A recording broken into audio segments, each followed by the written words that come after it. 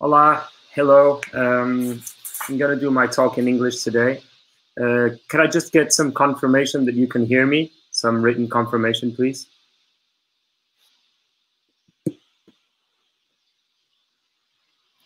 Hi there. So I'm going to share my screen with you guys, and I'm going to be talking to you today a bit about effective altruism. And the name I gave this talk is Why Being Nice is Not Good Enough. 1 second, I'm going to share my entire screen here.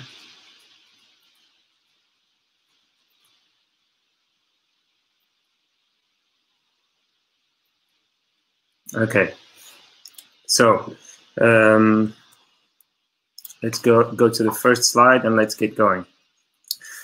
Thank you for having me, first of all. As I said, my talk is why being a nice person is not good enough. And the first thing I want to talk about is basically how amazing life is, right? We live in this multi-sensorial miracle, full of amazing things to feel and to live through. But unfortunately, this is something that not everyone has the time to engage in. So I'm going to talk about an example of someone like that, Amit.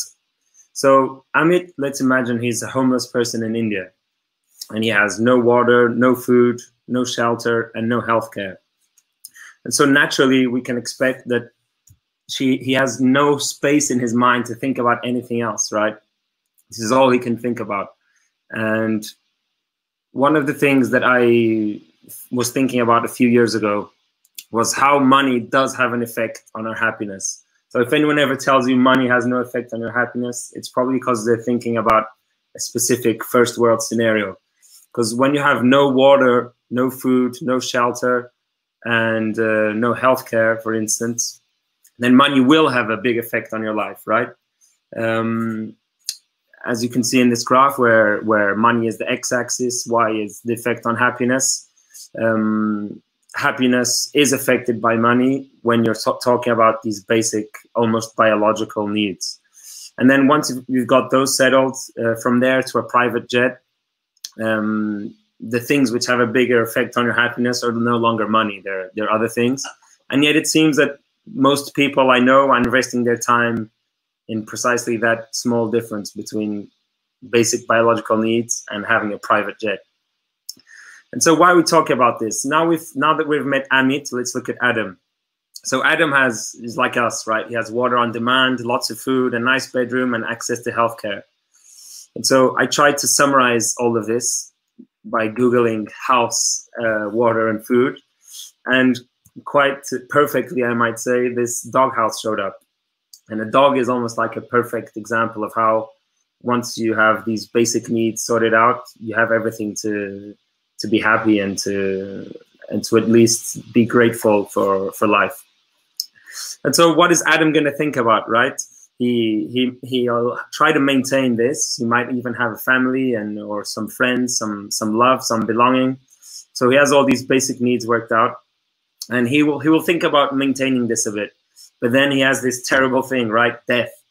And boy, is he in trouble, right? He's going to start, because he's different from the dog, he has consciousness, he's going to die. So he's going to do a lot of strange things which only humans do. One of them is anchoring. So he's going to try and, in a sense, try and eternalize himself, anchor himself to this world through physical goods. He'll finally have time to look at flowers because he has spare time. And when I say look at flowers, I say anything which is enjoying the present moment. And he will know how important it is to enjoy the present moment because he knows he's going to die. And finally, he'll have some space to think about Amit, which is poverty. He represents poverty. And so amidst all these things, this is probably going to become what I call a nice person. Because thankfully, more and more, I think, as a species, people are starting to understand that this pursuit of material wealth is not, perhaps I should say, the ideal path to peace and happiness. So this is kind of dying out, and it leaves people more focused on living in the present moment, which is the flower, and maybe helping other people and trying to find meaning in life. And so the circle of empathy of this person, which is all of us, grows, right? It becomes as big as the world. And this is like most first world people I know. And what we create is basically what I call a good person or a nice person. Someone who says he wants to make the world better. And what I'm here to tell you today is that this is not enough. I wish it were enough, but unfortunately it's not. And so one of the reasons that I think it's worrying, that the world is quite worrying now, is that there are, I think, because of education and lots because of the internet, there is a higher and higher percentage of good people, so people who want to make the world better, but the growth of critical thinking is falling behind. And this big gap between good people and critical thinkers is something which has the potential to be dangerous even. And so I'm going to give some examples about that, which is passive selection of causes. So most people who want to make the world better, they have a passive selection, meaning that they embrace the causes which appear in their lives. So they don't search for it. And this could be anything. It could be something like the world would be better with only members of the Aryan race, which of course, you know, ended in millions dying in concentration camps. It could be the world would be better if everything belonged to the state, which ended in a lot of gulags and millions of other killed and persecuted by communism. It could be the world would be better if every piece of colonial art and architecture were destroyed. Or it could be something like the world will become better if you share the hashtag Je suis Charlie on Facebook. Now, without getting too political here, it's really important for us to sometimes realize that not every single Nazi was an evil person who wanted to destroy mankind and who wanted to destroy the world. We have to have the mental flexibility to understand that a lot of these people believed they were doing the right thing and that they were making the world better. And the same goes for communism. The same goes for destroying everything related to colonialism.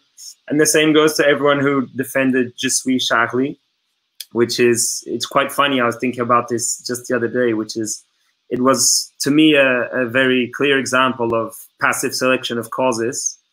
And it was something, it was a defense of a magazine or a journal, let's say, which created highly offensive, like highly racist cartoons and comments. And it's interesting to see how more recently the passive selection of causes have led people to defend the opposite, which is inclusion and so on, and racial care. These are all good things, of course, defending freedom of speech and, of course, defending the end of racism. However, it's still passive selection of causes. So it's still nice people choosing their cause through availability. And here's another example. Let's imagine someone like our character here, Adam. He's a nice person. He's passionate about slavery. And there's two things, like two interventions he can make. One is destroy a statue in his hometown, which is a statue of someone who maybe owned slaves. And that will cost him about $50 and 2 hours of his time. Or with the same $50, he can make a donation and write an article towards brick kiln slavery research.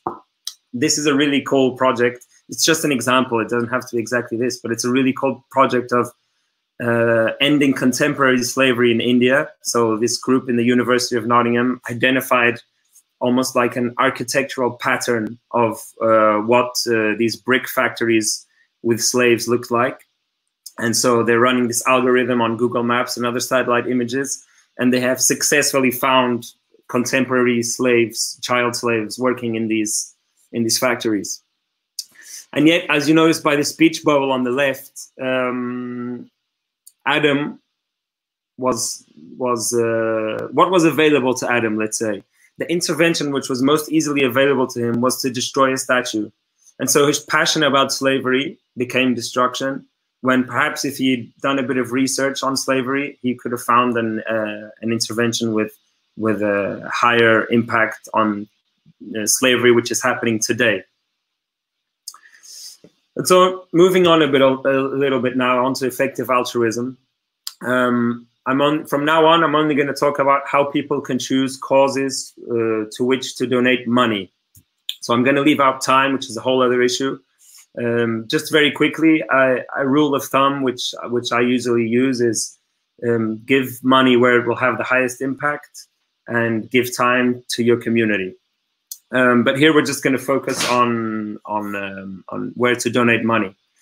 So one answer to this question is, okay, be generous, give from the heart. And I'm going to show you guys why that might not be a complete answer. So what is this? This is the play pump, and the play pump was a huge success. It was basically it was this a great idea, which is these people created a pump for children to play on, and whilst they're playing, they're almost accidentally pumping water out of a reserve up to a tank and helping the village get access to water. So here's the entire scheme. The children play, they pump water up to number 4 over there, and then the old people in the village can just open a tap and get clean water without all the effort of having to pump. Apart from that, there would be advertising on the tank, which would help pay for maintenance. It was all seemingly very well thought out, and it was very popular. It got over 20 million in funding. It won a World Bank prize, believe it or not. And there were multiple celebrities sharing and donating and making this even more of a big deal. There was just one problem though. This happened. And the reason this happened is because the play pump was boring. So it's that simple. So why was it boring? So I think you'll remember when you were a kid playing on these merry-go-rounds. The whole fun of the whole enjoyment was in running around with your friends, then letting go, jumping onto it, and then you'd keep going in circles. But the play pump, because it was connected to a mechanism, it had no free rotation. So as soon as you stopped running, the thing would completely stop. So what was the result? No child ever played on this more than 5 or 10 minutes.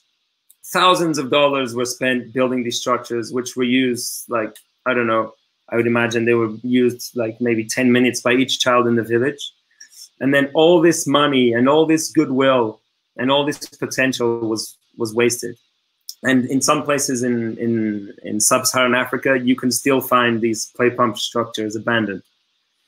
And so this is a great answer of why you should also give with the mind. And this is why I've added a sword here to Adam. And this is the sword of truth, if you want. I could have used the brain, but I like the sword of truth because the sword of truth helps defend you from people who are trying to manipulate your good heart to make them do what they want you to do. So it's protecting you and it's keeping you true to yourself. And so I think the main point of why being good is not why being good or being nice is not good enough has been made. But this all has a name. It's effective altruism. And it's something I've been involved with for about 5 years now. And what it is a philosophy and social movement which applies evidence and reason to find the most cost-effective ways of improving the world. So how can I do the most good possible with the resources at hand is the best translation at it. So basically, how can I use my good heart and my goodwill to have the most positive impact on other people in the world? And these two guys, I can't remember their names now, unfortunately, but they had the same idea. They were asking each other these questions, and they decided to create GiveWell. And so what GiveWell is a charity researcher within the philosophy of effective altruism. And basically, they review thousands of charities, and they choose the absolute best ones which have the highest impact. So what are their criteria? They need evidence that there's a problem happening, of course. Effectiveness in solving that problem, so how much it costs to solve that specific problem of which there's evidence. The organizations have to be underfunded because even though you're really like good at showing evidence and effectiveness, if you don't have any way to spend the extra dollar, then there's no need for extra funding. And then finally, transparency. And like regarding transparency, it's something that in my own nonprofit, Kolkata Relief, I've tried to apply really well, which is being radically transparent, like to the point of every single cent being accounted for. Whenever you make a mistake, you publish that mistake and you explain your community how you're going to improve. And it's quite liberating, actually. Like, as now speaking as someone who has an NGO, it's quite liberating to be transparent, in the sense that there's nothing to hide, and every single cent is accounted for. And of course, donors love that. So what are some examples of these like high impact interventions? Well, with 50 euros, you can give on average 1 year of healthy life through the Against Malaria Foundation by buying something as simple as mosquito nets. Or through evidence action, you can deworm 100 children. So now these guys have gotten the cost of deworming a child down to 50 cents, 50 euro cents. So you can deworm 100 children for just 50 euros. So these are like really high impact interventions. And that's what effective altruism is all about. It's about prioritizing interventions and joining heart and mind. Finally, there's a fourth ingredient, which is very important, which is commitment. So now that you have your circle of empathy expanded, and you're worried about the world, and now that you have the sword of truth to help you choose the right interventions and the right causes, there's a final step, which is commitment.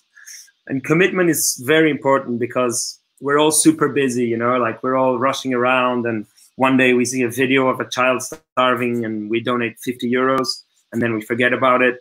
And the thing is, perhaps instead of having donated 50 euros once, if you'd committed to, let's say, donate the same you spend on Netflix and Spotify per month, so let's say about 15 euros. If you'd committed to give 15 euros per month, at the end of the year, that's a lot more than having just given 50 euros once. And so becoming a monthly donor and committing is very important. And it always has a much higher impact than single donations, because it allows nonprofits to know what they're counting on and hire new people and so on and so forth. Effective altruism is a very rapidly growing community, and personally, it's been really fun for me and interesting to meet personally and online a lot of people from this community. And it's something that I think has space for disagreement. So I disagree with plenty of things in effective altruism, but not with the essence, not with the core. And it's really nice that there's space for that, and there's space for multiple interpretations, notwithstanding that everyone wants to maximize impact. Finally, as a final note, I want to go back to the death thing, the deathbed. And I want you to make the exercise of being in your deathbed and comparing the thought of, I sure died with a lot of money, or I helped thousands of people.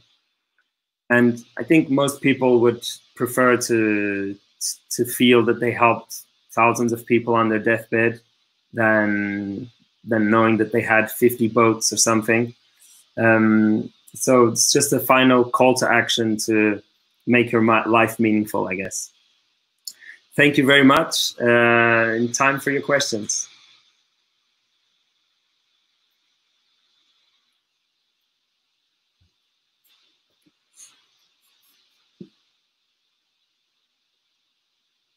Can you still hear me?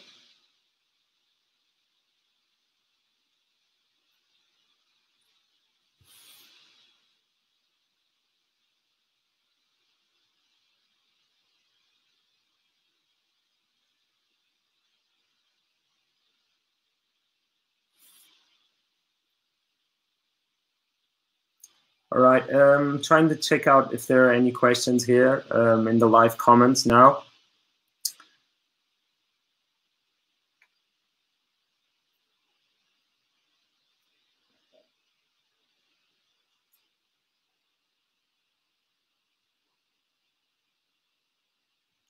All right. I don't know if it's. I don't know if I'm being a turnip, to use a Portuguese expression, but I don't seem to find any questions.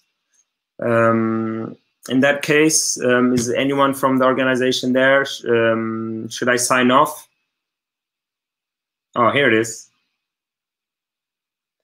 All right. So Heloise is asking, do you believe a person can learn to become altruistic?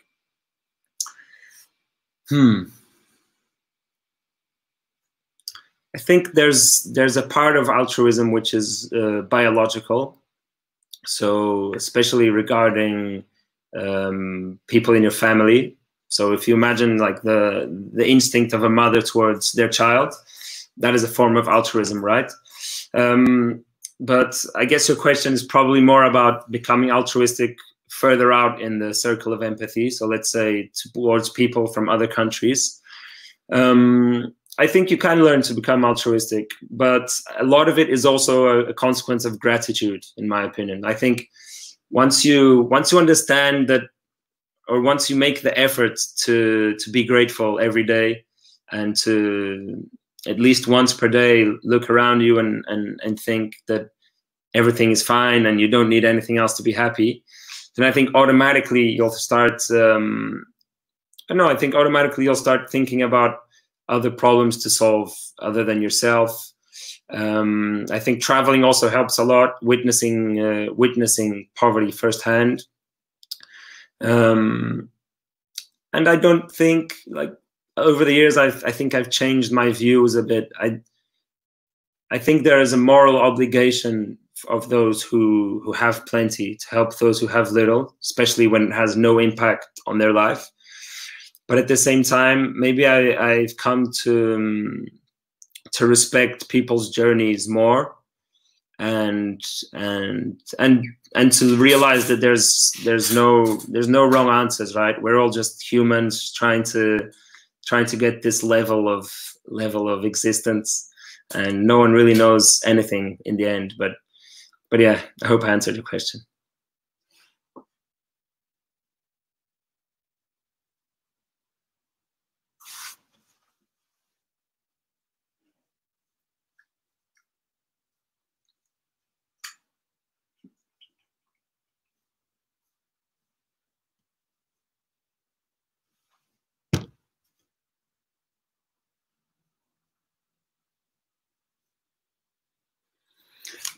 Seems like we have a new question here. So what criteria do you personally use to make donations? Okay, so I donate a lot of my money to my own nonprofit, which is Kolkata Relief. It's www.kolkatar.org. And I also donate, I used to donate 10% of my income. Like back when I got involved with effective altruism, I committed to donate 10% of my income to GiveWell. Which is not GiveWell, sorry, Giving What We Can, but Giving What We Can distributed my money along the top 4 or 5 NGOs in GiveWell.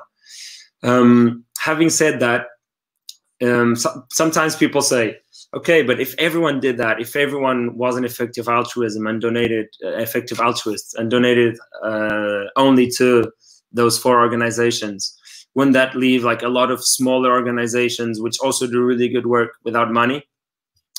And the answer is no, because as soon as a few people started donating to let's say these current top 4 or 5, the next day they'd be overfunded, bam. And so like you'd go on to the next 4 or 5, and then those would quickly become overfunded too.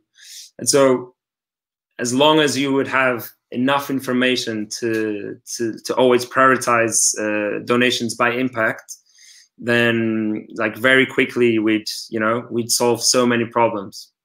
So yeah, my criteria, I guess, is ego, because I donate to my own organization, which I want to thrive, and also because I think we're doing very good work. And then the rest of donations is GiveWell.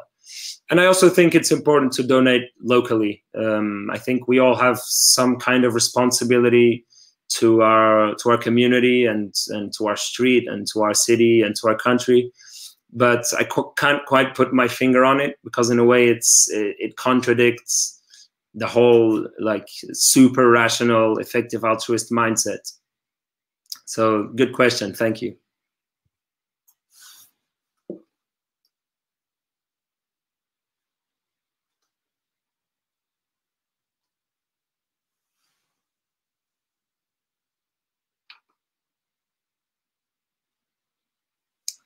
Right, so I'm gonna wait 30 more seconds here just to see if another question pops up.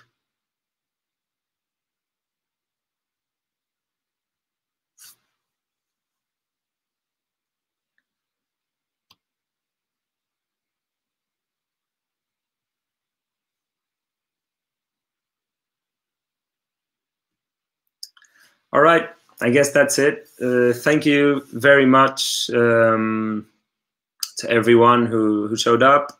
Thank you to Campus Party for the invitation. I hope you enjoyed this, and see you around. Bye.